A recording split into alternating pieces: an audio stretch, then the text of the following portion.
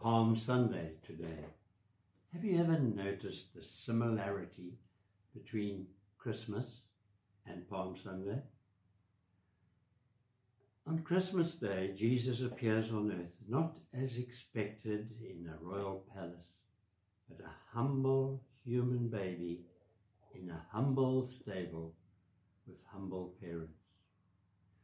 On Palm Sunday, Jesus appears in Jerusalem, not as expected, riding a war horse with a following army, but riding on a donkey, a symbol of humility and peace. In the Christmas story, the angels sing glory to God in the highest, peace on earth to men of good will. On Palm Sunday, the crowds sing and shout, Hosanna, blessed is he that comes in the name of the Lord. In the Christmas story, the shepherds come to worship and bow down. The wise men brought their gifts of gold, of obedience, frankincense for worship, myrrh for suffering. In the end, Herod tries to have Jesus killed. On Palm Sunday, the crowds threw down their palms. They laid down their garments before him that he might ride over them. Evil men crucify Jesus eventually. Are we, you and I, prepared to meet this Lord who comes humbly as a child laid in a manger, who comes humbly riding on a donkey? Are we prepared to meet this Lord in your life and mine? All this was prophesied long before by the prophets Isaiah and Micah, when they wrote, Unto us a child is born, and by Zechariah, he shall come riding on a donkey. In these appearances, Jesus was directly fulfilling these great prophecies of Scripture, that those who had eyes to see would see, and those who had faith in the promise of God might follow him. And this has got to be absolutely basic to all our preparations to meet the Lord today.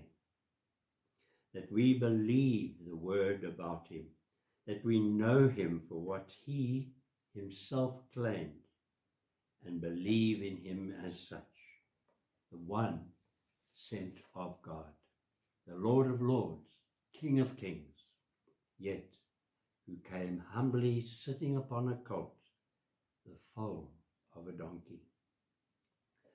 I don't know anything that should put heart into us sinners quite like that.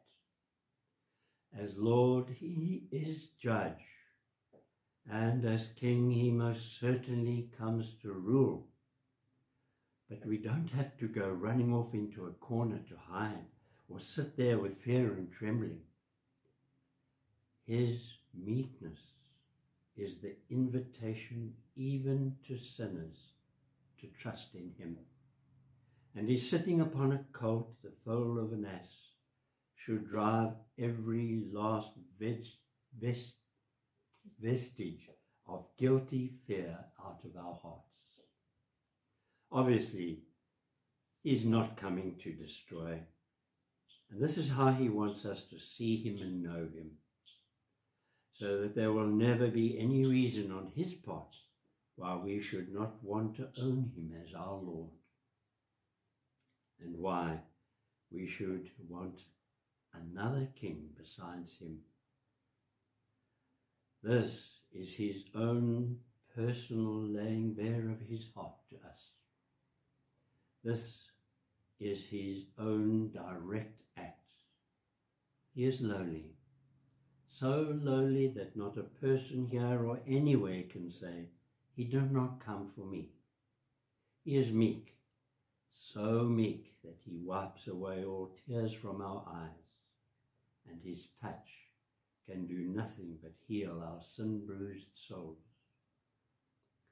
At this time of lockdown and coronavirus pandemic, he comes, not as a judge, and to punish, but to save.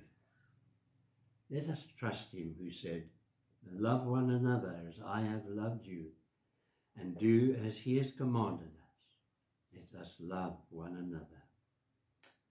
Let us pray. Lord God, our Heavenly Father, help us to trust you throughout this lockdown and pandemic. You who came into this world as one of us to save us through your wonderful love and mercy. Amen. May grace, mercy, and peace be yours today. Amen.